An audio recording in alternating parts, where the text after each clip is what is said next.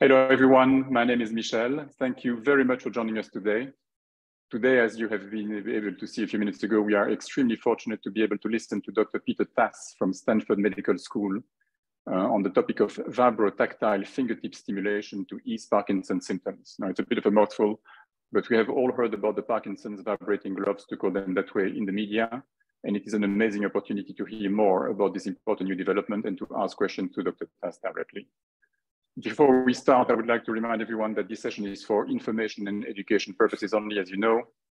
Frankly, if you're seeking medical advice, diagnosis, or treatment, you shouldn't be talking to us, you should talk to a medical professional. There will be time for questions at the end of the presentation, as always. Please use the Q&A function at the bottom of your screen. I'm saying it every time, but every time there is someone who does it, please do not use the chat for questions, because Mark will basically be telling you, put your questions in the Q&A, so you might do it directly, it would be easier. So for those of you who don't know us yet, No Silver Bullet is managed by Mark Lander and myself with the aim of sharing Parkinson's expertise. What we really are trying to do is to help you and frankly motivate you to become well-informed journalists in your condition so that you can make the informed choices on how to adapt your lifestyle to slow down disease progression. And for that purpose, we are organizing Zoom sessions like today's with researchers and PD specialists to update you on the latest advances in science and medicine, nutrition, exercise, and wellness. As you may know, we post the recordings of our sessions on YouTube and Spotify, and we also post short videos on TikTok and Instagram. Those short videos are posted every 3 days. The ones on YouTube, of course, are once a month, like we do our sessions. The details of all those media are available in the chat at the bottom of your screen. You can also visit our website, which is nosilverbullet4pd.com. So no silver bullet in one word, number 4pd.com. To get all the information. But let's come back to today's topic and to Dr. Tass, who will be talking to us about vibrotactile fingertip stimulation to ease Parkinson's symptoms. Peter, the stage is yours. Thank you very much. Thanks, Michel and Mark, for the invitation. It's a pleasure for me to join you. And does it work? Does the presentation work? Okay. It works perfectly fine. Okay, perfect. So what I'm going to present, or what I'm going to explain, is where all this comes from, where the entire development comes from. It's very much mathematics and physics and modeling based, theory based, lots of physiology in it. And it started for deep brain stimulation. So the very goal from the very beginning was to stimulate in a way that neurons unlearn their ability to produce abnormal neuronal synchrony long term. In order to stimulate, ultimately provide a treatment where we stimulate only occasionally or regularly for a few hours, but achieve really substantial long-lasting effects. And the first step was invasive. This was developed for deep brain stimulation and then further developed and adapted for non-invasive vibrotactile fingertip stimulation. So Parkinson's is characterized from a pathophysiology standpoint by abnormal neuronal synchrony. Synchrony might sound nice, so to speak, like harmony, everybody doing the same thing. But I mean, imagine, for example, a company where all employees do the exact same thing. It wouldn't work. Different neurons have different information processing jobs, and therefore excessive synchrony may impair brain function. And that's already known since decades. Abnormal activity, or in general activity, is very closely linked to connectivity. Those neurons, if you think, for example, of Hebb's principle, neurons talking together, also wire together. So in other words, there are also characteristic changes of the synaptic connectivity. It's not just the activity itself, but it's also the way neurons are connected that changes as a consequence of Parkinson's disease, and it's specifically the lack of dopamine. And what we want to do is we want to change this. We want not just to suppress or whatever abnormal activity, but we want to change the synaptic connectivity to revert, to bring the system, bring the brain back to a more physiological mode of functioning. Let me illustrate high-frequency deep brain stimulation for those of you who haven't seen this before. So this is a 48-year-old patient, right-handed and right-sided. So the right side was his dominant side, and this was a test to illustrate his impairment. The patient received VIM stimulation, so the electrode was implanted in the VIM, the thalamic ventral intermediate nucleus of the thalamus. So here's the electrode, here's the cable, and here's the generator. Not all patients benefit like this, but he had a huge benefit. And you see, and this is the main message, this means stimulation off, it's German. You see, and that's the main message. There are no long-lasting effects. We turn off stimulation, and in particular with the thalamic target, there's a so-called rebound. And when this came from Ben-Abi in Grenoble, developed this in the 90s for Parkinson's disease, and then it came to Germany, and I got intrigued by it, and then developed something novel. And the point why, the motivation why, it's definitely a breakthrough. So standard deep brain stimulation is a huge breakthrough and so helpful for so many Parkinson patients, so please don't get me wrong, but it has limitations. On the one hand, it's a very, so to speak, unphysiological type of stimulation. It's a permanent, a chronic 100 or greater than 100 hertz stimulation, often 130 hertz stimulation, which doesn't have long-lasting therapeutic effect. So if you turn off, symptoms revert back within seconds to minutes, for example, tremor, or within minutes to half an hour, like rigidity, akinesia, and it may have relevant side effects. It's even in the meantime a term that's called DBS-induced movement disorders, depending on the target area where you stimulate, you induce different groups of symptoms, and there are many reasons for it. And one problematic or really limiting factor is if you have a target area, the target area is not homogeneous, it consists of different anatomical structures, some of which you have to stimulate, others you have to spare, but this is difficult. And for example, unwanted but inevitable stimulation of, for example, specific target and fiber tracts causes side effects, for example, speech issues. And that's the point. So it does not really help with speech and other so-called actual symptoms, gait, balance. So there are clinical limitations. And the approach I'm talking about today is computationally based. The very fundamental point was to specifically counteract abnormal neuronal synchronization by desynchronization. You can do all sorts of things with strongly synchronized neurons. You can suppress them, you can inhibit them, you can, so to speak, shut them down, stop them. What we want to do is a very minimal type of a very non-aggressive, mild type of intervention. We want to desynchronize them. So they can go on, they're firing, but not in a synchronized way. And the important point was, and that was following from very thorough, these are just 2 citations, but we have tons of papers who show this. The important point is that these neurons are plastic. In other words, as I mentioned at the beginning, the synaptic strength gets adapted to the activity of the neurons. And even the simplest neural networks, even 2 or 3 neurons and plastic synapses may be in qualitatively very different states. And for example, these group of neurons, the neurons are symbolized by these balls, they can be strongly connected and then produce highly synchronized activities. So what you see here, the x-axis is the time axis, the y-axis is the neuron index, and you see that they are, nearly all of them are firing at the same time. So very regular, very strong firing, everybody talking strongly to each other by these strong synapses.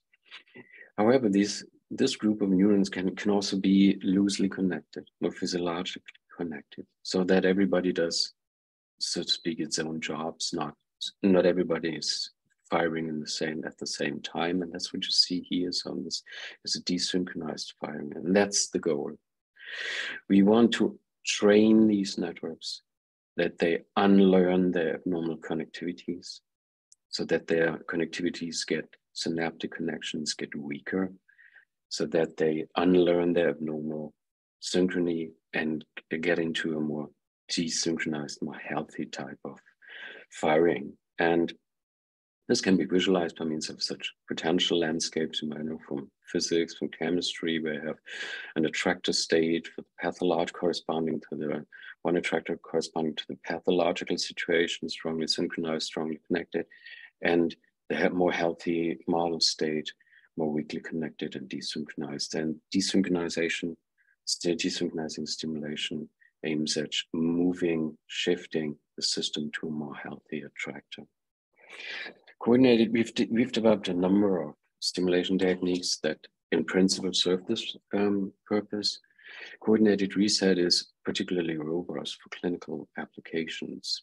Coordinated reset means schematically the following. So we have a bunch of neurons. These gray balls represent these neurons. And what we do is we don't stimulate at one specific point with a very high, if you compare it to standard deep brain stimulation, with a rather high amplitude just below side effect threshold. But what we do is we stimulate at different sites at different times in a weak way. And weak means we don't block these neurons. They have to continue to fire because only active neurons learn or unlearn and in general change their synaptic connectivity patterns. And that's the goal. So we must not block them. And what we therefore do is we cause a phase, what's called a phase reset of these different subpopulations at different times. And phase reset simply means that you restart the rhythm. So prior to the stimulation, all the neurons are in synchrony, and after the stimulation, there are phase differences. They're out of sync, these different subpopulations. And the pattern that is used is, for example, for deep brain stimulation. Let's for a while focus on deep brain stimulation, where all this came from, is as follows. So we don't have a permanent pulse train, but we have these brief, very mild bursts that this is, so to speak, a periodic backbone. There's a clock ticking in this pattern, so to speak. It corresponds to, for example, physiological characteristic like dominant frequency of the rhythm. And there's some randomness too. So these sequences are randomized. And I show you how this looks like in monkeys, Parkinsonian monkeys. So this is 16-fold velocity. These are seconds. That's a measurement cage. All the monkeys were in for 90 seconds a day. And you see this, and they were treated with MPTP, which is a neurotoxic substance that selectively destroys dopamine-producing cells. And the monkeys, after this MPTP treatment, only have between 5 and 10% of dopamine-producing cells left. So that's a huge loss, corresponds to very, very late stage Parkinson's. You see how akinetic, these are 10 minutes, how akinetic the monkey hardly moves. And this little head was used in order to protect the electrode from being pulled out by the monkeys. We stimulated the monkeys, these macaques are little nice animals. We couldn't implant human IPGs, they're way too large. Therefore, they were only stimulated 2 hours a day on 5 consecutive days. And it was a crossover study comparing with standard deep brain stimulation. And this is the same monkey, and the monkeys didn't get any medication, no dopa, nothing. And this is the same monkey after 2 hours of coordinated reset deep brain stimulation delivered to the SDN, standard target for deep brain stimulation.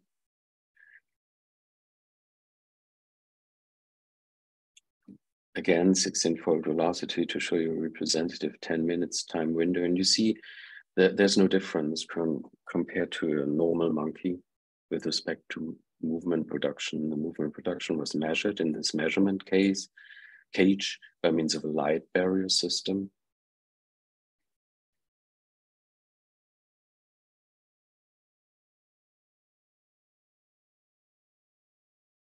And the very encouraging finding was, although the parameters were not optimized at that time, stimulation parameters were not optimized at that time, was that the effects, when we stimulated monkeys 5 days in a row, 2 hours a day, so in total only 10 hours, no 24/7 type of stimulation, only 10 hours, the effects lasted for a month. Pronounced effects lasted for a month. There's a number of studies where this was shown independently by other groups. We've also shown this in a proof of concept in externalized, so-called externalized Parkinson patients. It's a standard procedure in neurosurgery, so you implant electrodes, but not yet the cable and the IPG, the implantable pulse generator.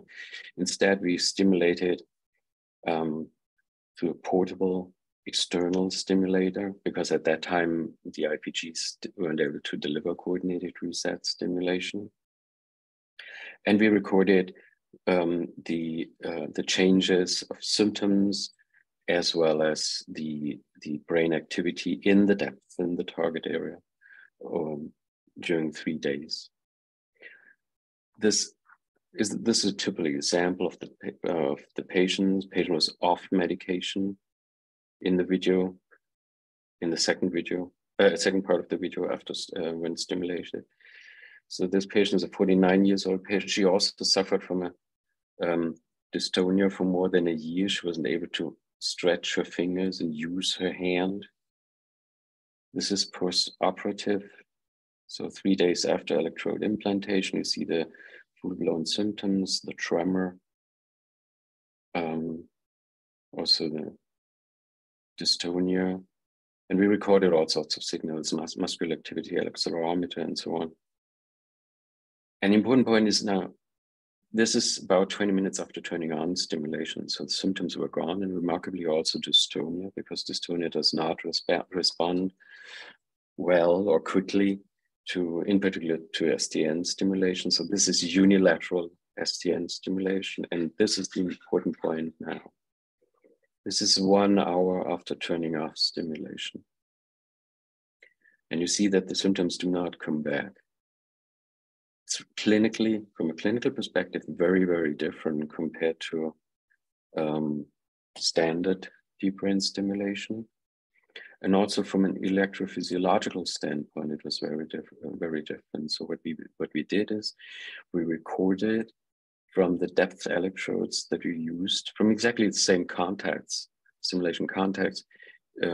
We used these stimulation contacts for recording before and after, so in the morning and in the evening. And for example, this is the exact same patient you've just seen.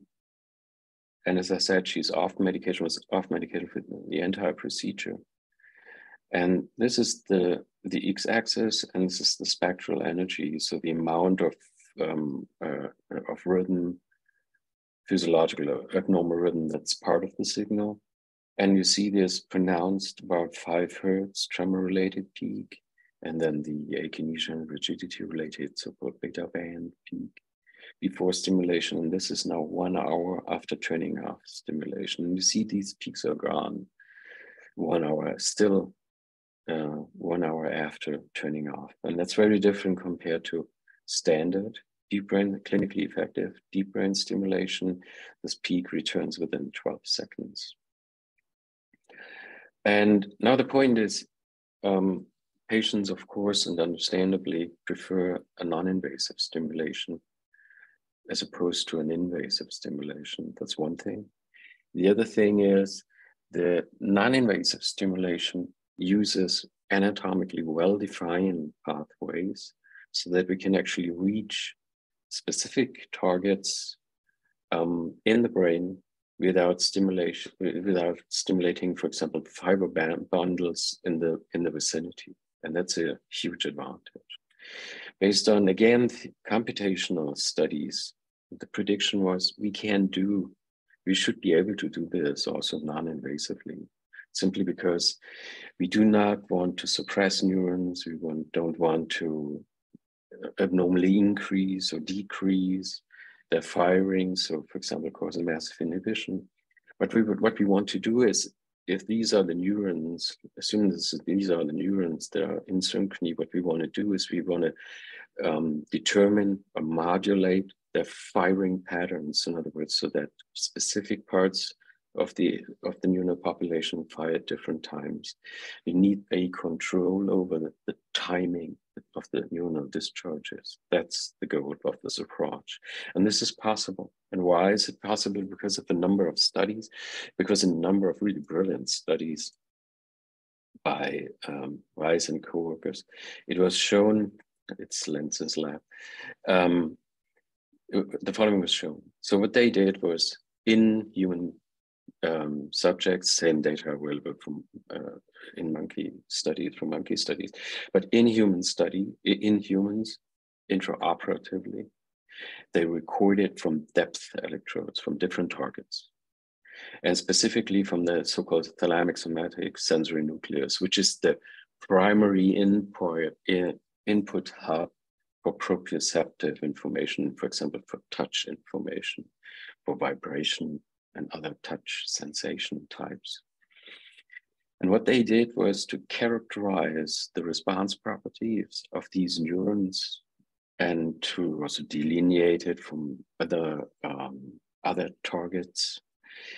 They performed vibrations in different parts, for example, in the hand, face, wherever. And what they found is that, and then they found that these neurons, their firing is controlled by the vibration. And what you see here is a so-called cycle histogram. So this is one cycle of the vibration. So this is the peripheral vibration signal. This is from 0 to 260. This is one cycle. And the y-axis is the histogram. So they just counted when did this neuron that they are recording in the depth of the brain, a patient's brain, discharge at which phase of the peripheral vibration cycle. Now let's assume, for example, there was no relationship between the vibration and the discharges. What we'd expect is a flat line, more or less flat line, noisy flat line. But what they've found is this beautiful phase, what's called phase locking. So we have a pronounced peak. So in other words, the neuron that recorded here is just one example out of many, had a preferred phase relationship. And that's the important point. So this is this is a very fundamental type of experiment that's been done in Parkinson patients and essential tremor patients, patients with chronic stroke, and dystonia. And now, where do we want to vibrate? We selected the fingertips simply because the fingertips are small, only a small portion of the entire skin surface, but it's strategically favorable simply because of the massive over-representation of the cortical representation. So what you see here is the sensory cortex, the neurons that are activated and process information when, for example, the ring, the middle, the index, and the thumb get activated. And according to this over-representation, you see the corresponding so-called homunculus. So there are huge areas that are that are represented by the brain, in particular the fingertips. And in our first generation type of, still clunky, but was a big step forward, glove device, we had vibrators for each finger, except for the thumbs and on both hands. And the stimulation pattern is the exact same, basically the exact same as for deep brain stimulation. The only difference was that we replaced the electrical bursts delivered through stimulation contacts by vibratory bursts delivered through the fingertips. Now let me show you a couple of data and then videos in order to, because numbers, so that you understand what the numbers mean. So all of the MDS-UPDRS part 3, MDS-UPDRS part 3 are the motor scores, the standard motor scores. And all of these motor scores were taken, these exams were performed after thorough medication withdrawal. So the patients came in the morning at 8 o'clock after really proper medication withdrawal, depending on the half-life of the medication, between 12 hours up to 48 hours. And we tested on one visit day, we tested the so-called, what we call acute effects of Vibrotactile, of this type of glove treatment. So the patients came in, these were unfortunately only 6 patients simply because of COVID. At that time, we wanted to have 10 or if possible, 20 patients, but due to COVID, had to stop this study after 3 months. And patients came in the morning and had an off medication score. Then in between, they didn't receive any dopa. They remained off medication. So normally if you're already off for quite a while, don't receive treatment, you typically get worse. But what they received in the meantime were 2 times 2 hours with the glove treatment, and the patients significantly improved as a group. Show you the single patients on the next slide. What we then also looked for is the cumulative effects over 3 months. So patients came in at 8 o'clock in the morning on another visit day, off medication, after medication withdrawal. Then they received glove treatment for 2 to 4 hours a day during 3 months. And they came in after 3 months and they had a significant improvement. So their situation, they were off medication. They had an off medication withdrawal, but nevertheless, they were significantly improved. Now the question is this only a statistical improvement, or is it also a clinical improvement? For this, there's the concept of so-called MCID, minimally clinically identifiable difference. So in other words, when these are the patients 1 to patient 6. So when the decrease of the motor scores goes beyond 3.25, then this is clinically significant. There's an improvement where the patients really say, well, I really feel better. And these are the acute effects on the first day. So coming in the morning, being off medication, not receiving any medication, just 2 times 2 hours glove treatment, and then measuring again in the afternoon at 3:30 p.m. And you see that all but 1 patient had a significant improvement. This patient at least did not get worse, although not receiving any medication. And the long-lasting 3-month effects are shown in the orange. So in the orange bars, you see that all patients passed these the MCID. So all of them had a clinically significant improvement. Patients also had a strong reduction of the medication. That's something we found in practically all of our patients. We did not instruct our patients to reduce their meds, but some of them suffered from relevant side effects. And for those patients, it was a great relief to be able to reduce the medications. There was one finding I did not expect, and that referred to the EEG. We've seen a very pronounced effect cortically. Because the abnormal rhythms that are typical for Parkinson, so the tremor-related, for example, theta rhythm, and the the rigidity and the akinesia-related beta band, they can be seen even by visual inspection from recordings and the depth from so-called local field potentials. However, on the cortical level with an EEG recordings, it's way more difficult. Nevertheless, we found very pronounced effects even in this small cohort of patients. What we did was, simply because we only had these small sample, small number of patients, we focused on the sensory motor cortex. And we tested, are there any, and again, this is off medication. So patients were in both situations, before treatment and after 3 months of glove treatment. They were off medication. And we tested, we asked, are there any differences in the power, the amount of the signal so to speak, the amplitude, in other words, the synchronization in these, in the frequency bands. And the only frequency band I've seen a significant difference was the high beta band between 21 and 30 hertz. As you can see here, already by visual inspection, it's a huge difference. Of course, it was statistically significant.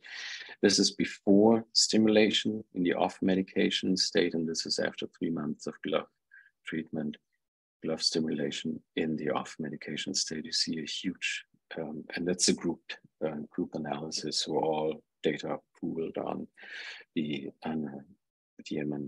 Montreal Neurological Institute reference brain. And we did case series studies. In addition, case series studies in order to understand what are the time courses of the responses, how quickly do they build up, and because it's very different compared to, for example, standard deep brain stimulation. The glove treatment builds up a bit more slowly, but then you have these pronounced long-lasting effects. And again, all of these data points are MDS-UPDRS part 3, meaning motor scores, off medication. So properly taken up after proper medication withdrawal. And so the y-axis are the motor scores, the x-axis are the days of vibrotactile CR stimulation. In between these visits, of course, patients took their medication, but for these visit days, they had a medication withdrawal. And you see how nicely and massively these motor scores decreased. And for example, this is a patient who had the initially planned protocol that we couldn't follow due to COVID. So it was half a year, 2 to 4 hours a day, 1 month pre-planned pause. So no deterioration, no increase of the symptoms. And then again, 6 months, but with only maintenance dose. So 1 to 2 times 2 hours a week only, and still a further beautiful linear improvement. We were able to follow up 3 patients like this, and they received the 6 months, 1 month pre-planned pause, 6 month maintenance dose, and they had after effects, meaning a massively reduced MDS-UPDRS part 3 motor score, and strongly reduced medication for between 1 and 1.5 years. Now let me show you some videos finally in order to illustrate these effects. So this is a patient who was diagnosed in 2007. He came to us in 2018. He took quite a lot of medication, so every half hour or so he had to take medication. Simply because otherwise he was able to move. He was so rigid and akinetic. He was about 50% in an off time every day and basically lying in bed because he couldn't move. He used a cane and was told to use a wheelchair because he was at that time falling more and more often. And this is the patient now on medication, close to his best on. It's not a medication withdrawal, so he's close to his best on. And you see these typical, unfortunately you're familiar with this, little steps. The arms are not swinging. There are no facial expressions. And the instruction was simply to enter the room. Please close the door.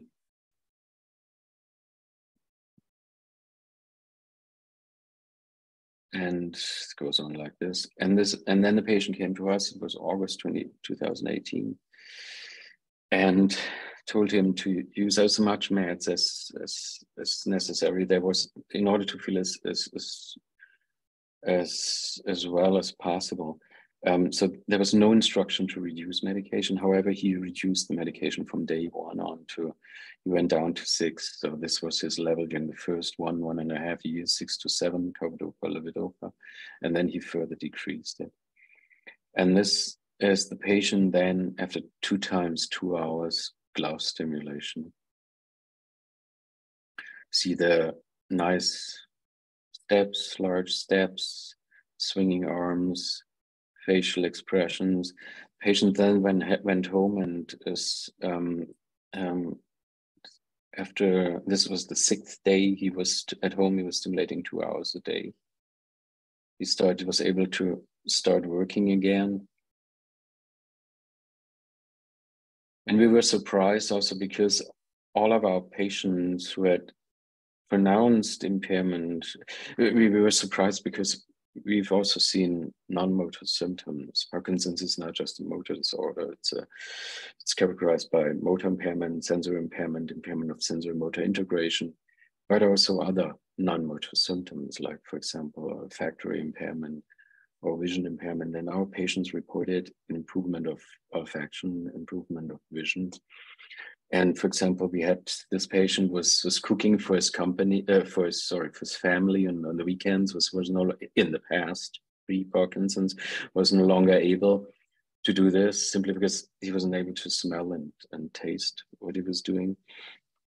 And his sense of smell and taste came back by about, well, it's always subjective, perceptual measures, 85%. And so he was able to cook again. And finally, in November 2018, he wasn't a runner or so before, but then got into this running. And then in November 2018 was running a marathon. In 2020, what was it?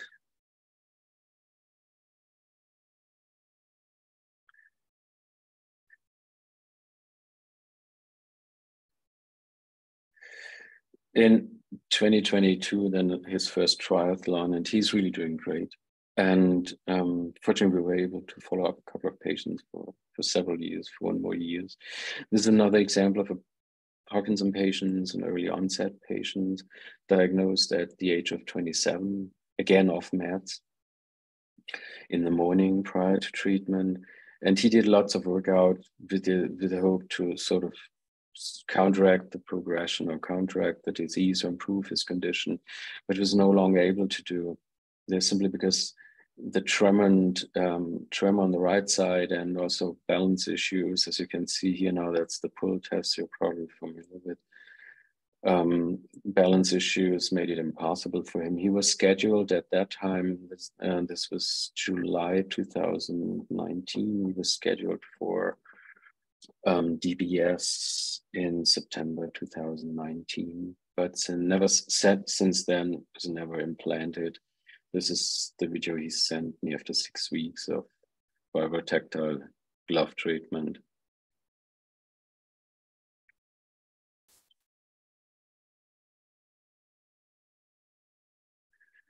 And this is another patient, and I will show you how one important thing with that version of the treatment, it was the first generation. We had very encouraging results in all of our patients, but there's one important point. It's very different compared to deep brain stimulation. It's not an on-off type of thing where you turn on the stimulation and you immediately suppress, for example, tremor or so, but it builds up. This is patient years off medication. It's the first visit day, first day in the morning. Prior to glove treatment, he's simply asked to move out of the room and then walk along the hallway. His dominant symptom was shuffling, so the fascinations. Also on medication, it was a huge burden for him. And we provoke it, the standard to provoke it by asking patients to turn around in narrow hallways, as you can see now. So that's when the shuffling kicks in very strongly. And sometimes it was really hardly possible for the patient to get into a normal mode of gait mode. And then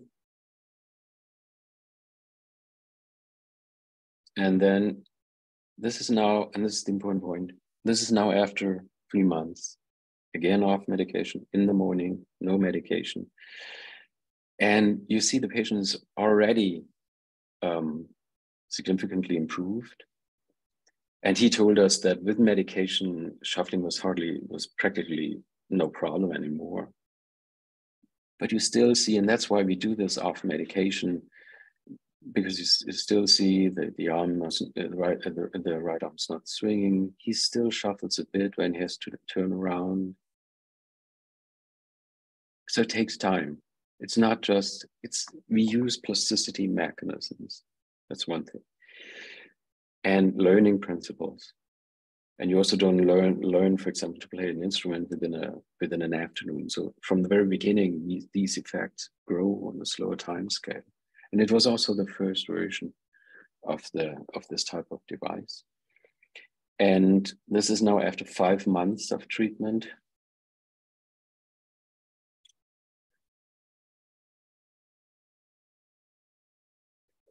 And then after 6 months, I hope it's not too loud. I can't control the loud. I can control that. Yes, yeah, perfect.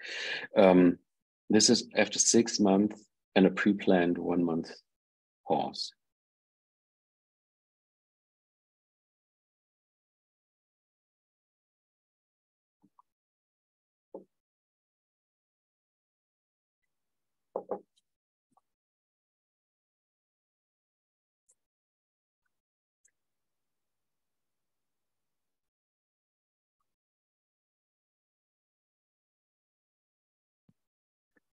So, and what we are currently doing is we're in the middle of finishing, we're about to finish within,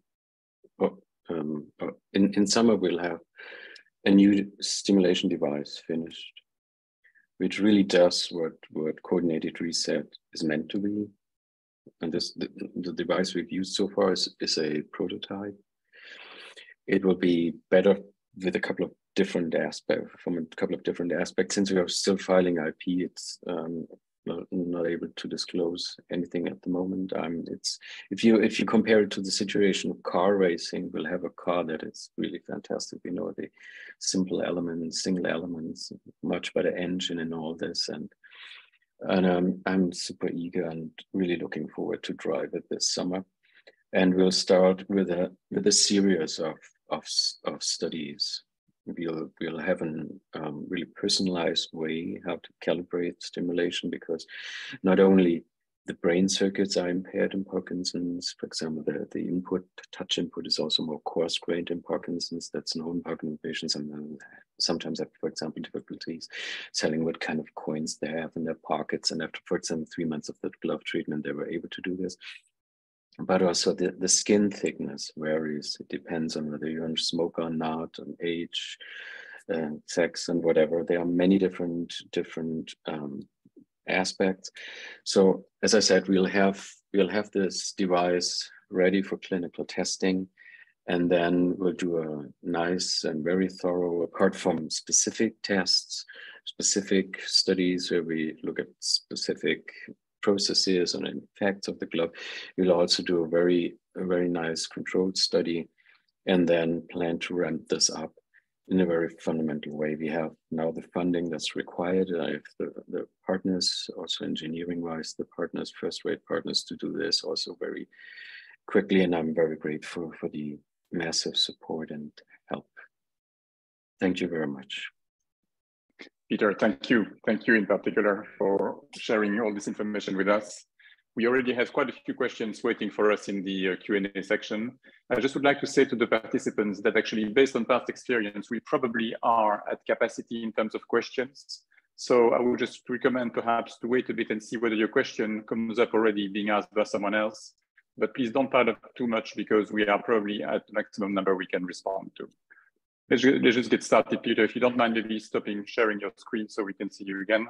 Absolutely, absolutely. That's very kind. Thank you very much. So Stella has a few questions. Let's just get started. She's basically asking whether there is a specific stimulation pattern to be used for the gloves, and does it mean that all brains respond equally well to the stimulation? So is it standardized across human beings?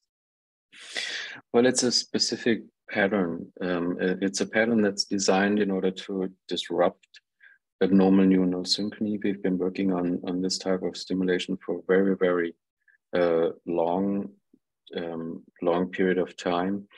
And of course not Everybody will respond in different ways. For example, that's what you've also seen. And also if you, for example, remember the acute, the diagram or the figure with the acute and long-term effects, some patients respond very quickly. In some patients, it takes a bit more longer. And there we have very clear hypotheses why and what we have to do in order to optimize it. And for example, also with respect to the calibration, so far it was a one-size-fits-all type of stimulation. We'll have in summer, we'll have the ability to really personalize the treatment based on characteristics, not only neuronal characteristics, also skin characteristics of the subjects. Every patient is a unique human being, and as such, the treatment has to be personalized, of course. That's amazing. So the progress will be far more personalized as the new models are coming out. Another question is about the effect of the therapy on alpha-synuclein aggregation.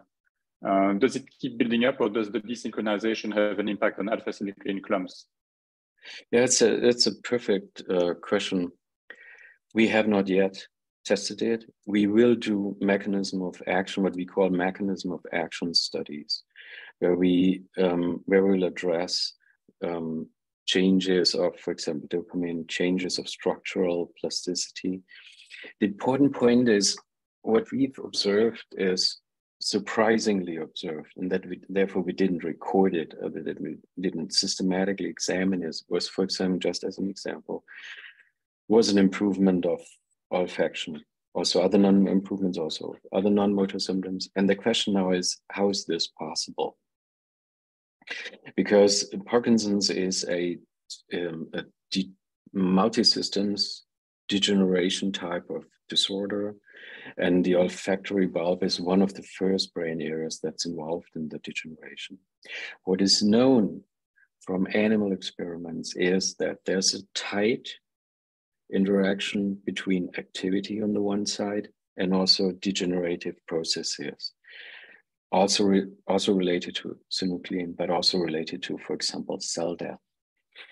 So, and the other thing is, there are also studies that show not all neurons need to be just either producing dopa or otherwise being dead, but there can also be, there's a spectrum. For example, neurons can also be non-dead and produce, instead of dopamine, produce molecules that induce inflammation.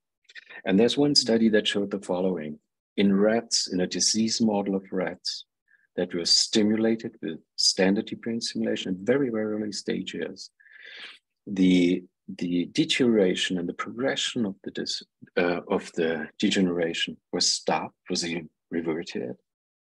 But you can't treat, you can't use deep brain stimulation in early stages for Parkinson patients. It wouldn't be a feasible treatment simply because of the risk of a bleeding. It's a surgical treatment.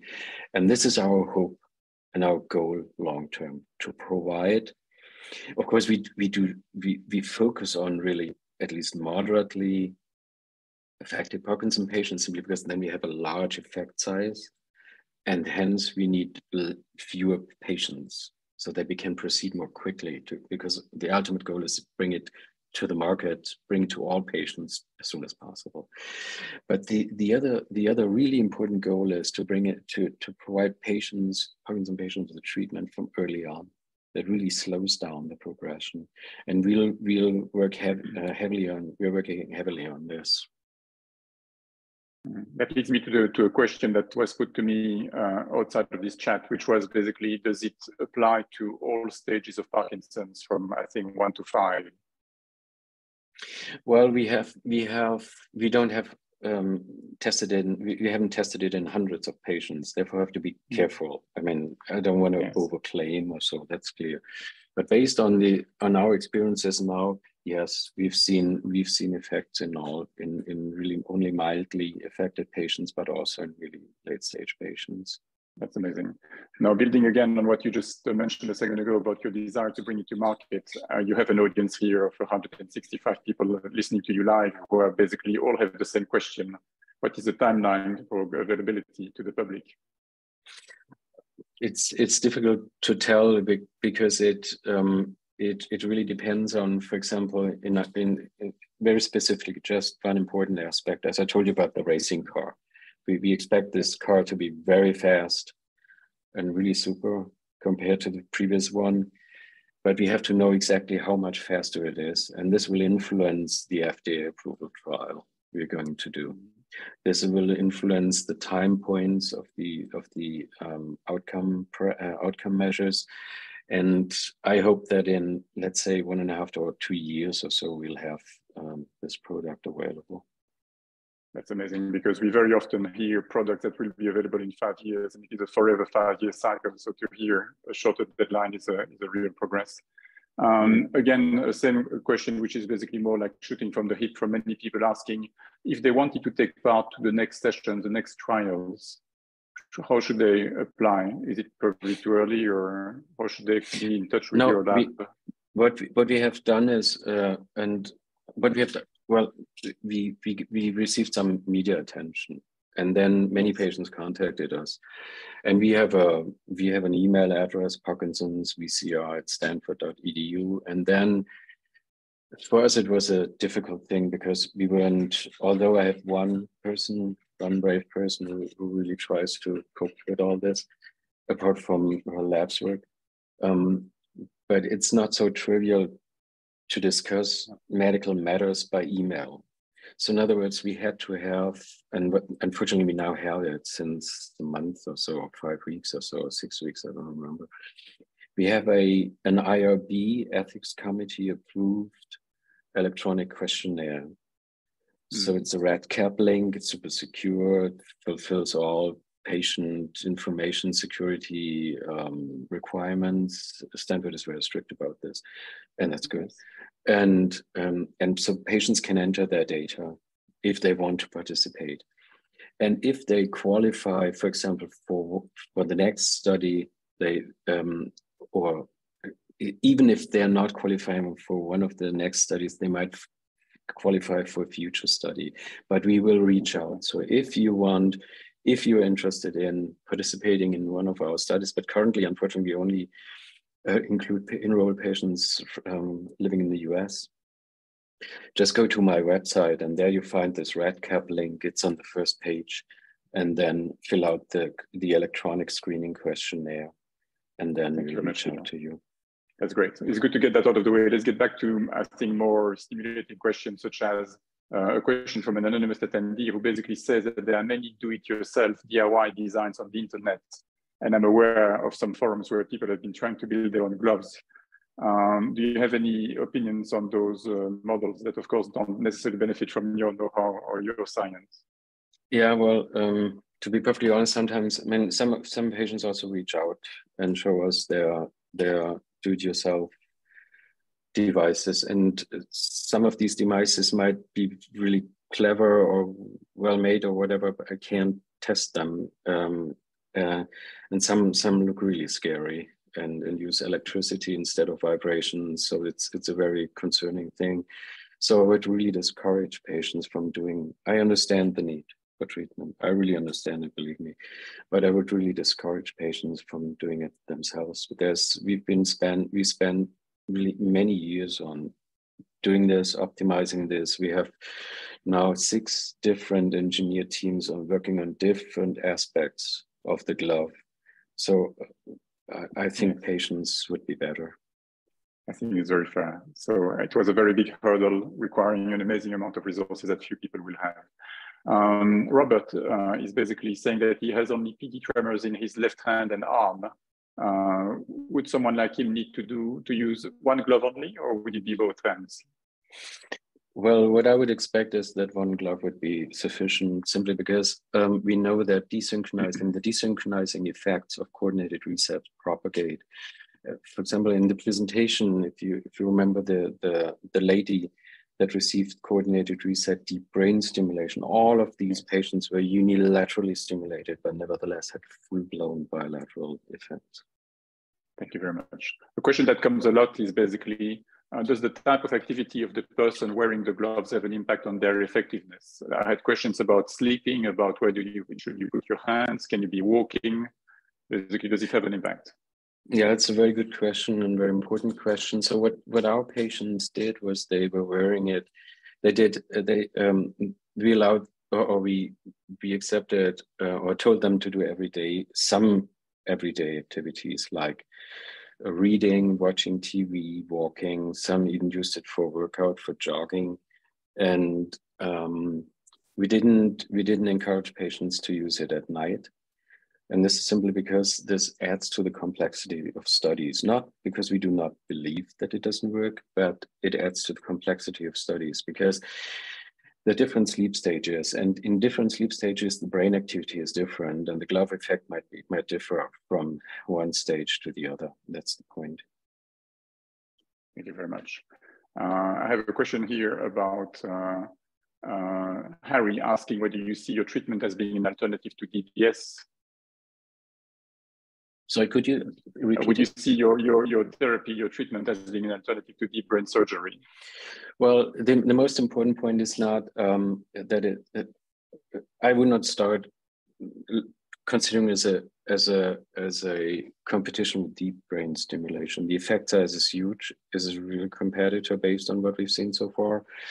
There might also be interactions. For example, one might also offer patients with deep brain stimulation that do not respond with respect to their actual symptoms, the glove for a relief of these symptoms. We are not yet at a point where we could make such a statement. Thank you. A question that comes back again from various angles is, what sequence of vibrations do you consider the best? Someone mentions multiple studies of different type of sequences. I'm not familiar with those sequences, but I'm sure you are. Regular coordinated reset, jitter coordinated reset, variable stimulus amplitude coordinated reset. Those are probably very familiar to you.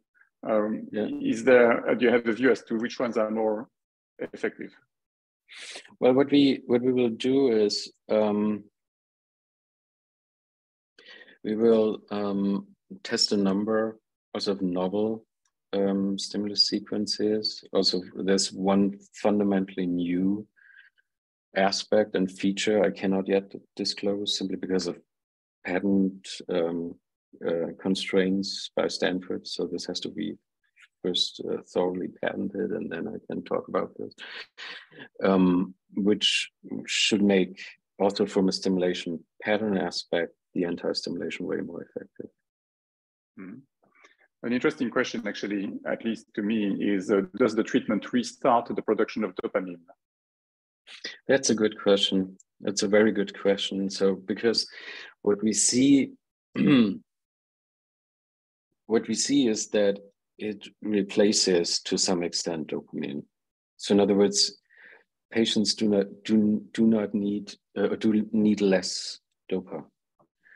And in the few patients with levodopa-induced dyskinesias, what we've seen is that it works really well in these patients. Fortunately, it's the only symptom where we have to really take into account the interaction between glove and medication. For example, if we start with full-blown 4 hours during the first few weeks, in total 4 hours daily gloves treatment, and don't reduce medication, dyskinesia increases. So there are two ways. Either you start with 2 hours stimulation, so slowly ramp it up, or you from the very beginning decrease the medication. And what we've seen, for example, in one of the patients who had a really severe LID, levodopa-induced dyskinesia, he basically had hardly any dyskinesias anymore, but he was playing around with the glove a bit in a way that I would never have gotten acceptance or clearance from the IRB, but you learn a lot from patients, I can tell you. And what he, for example, observed is when he stimulated too much, dyskinesia came back. So there's some sort of whatever functional equivalence of dopa or whatever with the glove treatment. This is something you're going to study carefully, but I can't explain it in more details. And this is, for example, why this patient then, after 2-3 years, was only stimulating 1 or 2 hours per week, but doing really well. Understood. Another topic that comes back across several questions is non-motor symptoms. For instance, someone was asking, do the gloves help in treating PD dementia? But if you could just maybe comment on non-motor symptoms in general. Yeah, well, concerning PD dementia, we had 2 patients. I don't want to make any claim today, not at all, because dementia is the cognitive impairment is a way broader and diverse spectrum compared to the motor symptom spectrum in Parkinson's disease.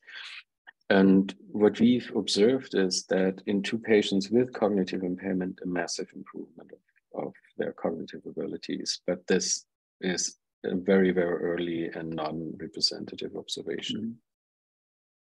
Thank you very much. Yes, I think I'm just going through the questions. I'm just going scrolling. The good news about we have tons of questions today, but they tend to be coalescing around the same topics.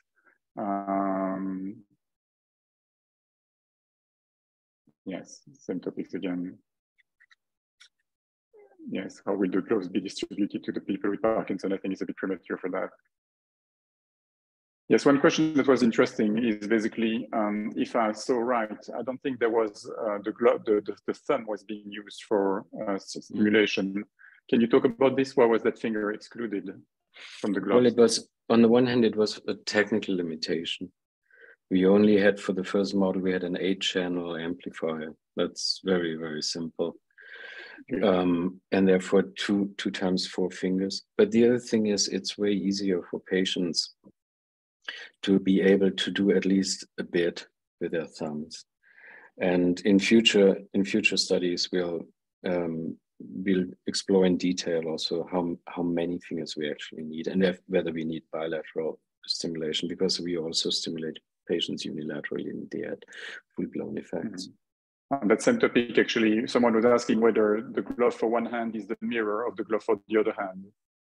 Are they, in a sense, mirror of each other? That's a very good question, and we have been working on this in detail, and there's one patent pending, and therefore I cannot answer this question, but there are some principles that are very, very relevant. But I think in autumn I can talk openly about this. Sorry. Thank you very much. No, we will keep the question for later. A topic that comes up as well is basically how long you would need to be using the glove. Would it be a lifelong experience once you get started, although probably spaced out? It may not be a daily exercise, but would it be for the rest of our lives? Yeah, well, what we only have, as I said, we don't have experience in hundreds of patients or so far. That therefore cannot make it, so to speak, definite statement. But the patients one patient, for example, just an example, who received the treatment for about 4.5 years, he stimulated 2 to 4 hours a day for the first 1 or 1.5 years, and then continuously decreased, and then stimulated between 1 and 2 times 2 hours a week. So just a maintenance dose. That is really not onerous at all compared to the benefits that we see in the videos that you've shown us. Now, can we just zoom in a tiny bit on the studies, because the study that you mentioned was a very small sample due to COVID. And I guess the next couple of years or 3 years will be used to probably, of course, release the new version of the gloves, but maybe expand the size of the sample. Can you talk to us a tiny bit about that? And in particular, for the skeptics, that would be talking about the fact that it is not a non-controlled sample, etc. Whether it will be of the most rigorous scientific. I mean, from Parkinson's. In Parkinson's studies, one has to be aware of a placebo effect, because there's can be a huge placebo effect. Why we don't believe that these effects are placebo effects is simply because placebo effects are typically not that long lasting, not that coherent. So there are studies showing, for example, more varying types of improvement caused by placebo. But in our studies, patients got better and better and better when studied off medication. Another thing is that tremor is not so responsive with respect to placebo effects, but we had full-blown effects on tremor subscores in all our patients, in the case reports as well, case series studies, but also in the pilots. But nevertheless, it's a very important point, and we are aware of this. And of course, there was COVID and the delay that was caused by COVID. So what we are going to do is we have a very clear clinical strategy. On the one hand, we'll do two pilot studies for specific purposes related to the new glove, and then we'll have a controlled study, but then also very soon a multi-center, really very large study. And in addition, we'll also have controlled mechanism of action studies where we really look at dopamine production with imaging techniques and so on.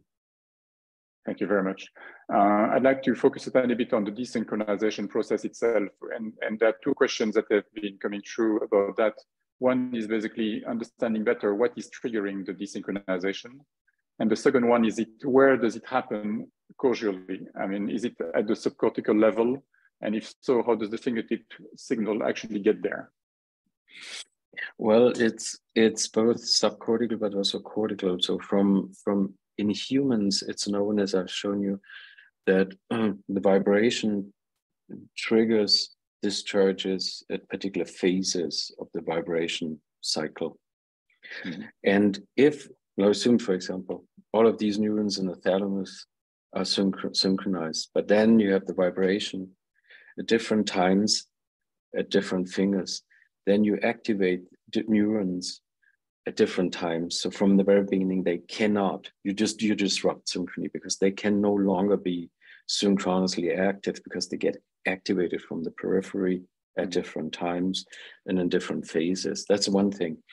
It's also known, for example, from animal studies that when it does not only have this entrainment phenomenon, this very precise type of control on the thalamic level, but also on the cortical level, on the sensorimotor cortical level. So in other words, we directly reach two main hubs that are related, that are involved in the Parkinson's related brain circuitry, thalamus plus cortex. I will give someone the prize for the funniest question of the night. Would it have any effect to hold a vibrating electric toothbrush? I'm joking, I'm not asking you to answer that. No, but the more serious question actually was about the FDA approval. Now, is it too early to talk about that? Or, of course, that will be a key step in your this will be a key step of the product. Yeah, well, this will be, I think I can provide you with more realistic types of timelines and reliable timelines early next year. Thank you very much. Now, a lot of our audience, roughly 50%, is based in the US, so we'll be very keen to see the product approved locally at some point. But a lot of people also are based in the UK or in Europe and are just wondering whether you already are in touch with partners in those regions that would allow us to benefit from this globally. Well, fortunately, I was approached by people who are really world-class in medical device business, and their goal is really to bring it to patients. Of course, by means of an FDA approval study in the in the US, but also worldwide as quickly as possible. It's not a US only type of treatment. Perfect. So Peter, I've gone through the questions. I can't say that actually out of the 65 questions, we have necessarily answered all, but I think we have answered a very high percentage because a lot of them were redundant. One question I didn't ask you, I think it's not unfair, but it was asked by many people, so I will put it to you. Do you have an idea of your targeted price range for this product? I think it's probably very difficult, but actually the question behind it is more, will it be a product that will be within the reach, although maybe expensive, of Parkinson's patients, or will it be more meant to be used in clinical settings because they will be too expensive for the private individuals? No. The good thing is, and that's why I'm also very confident, that's one aspect where I'm very confident to have the right partner now, is the goal from the very beginning was to come up with something that's reimbursed and affordable. So in particular treatment for everybody, not just for the rich, so to speak. Thank you very much. Peter, I think that we have covered a lot of ground today. I would like to thank you not only for the time you made available today to talk to us, because I know you're under a lot of demands, and I'm pretty sure that actually focusing on the gloves is taking most of your energy and your time anyway. But thank you very much for your generosity with your time, and thank you very much for focusing on something that is so critical for people who suffer from Parkinson's, like most of us on the line today. So thank you ever so much. Yeah, thanks again, Michelle and Mark, for the invitation. It was a pleasure to be with you. Likewise, thank you so much. Good luck with the development of the new glove. Bye-bye. Bye-bye. Thanks so much. Bye-bye.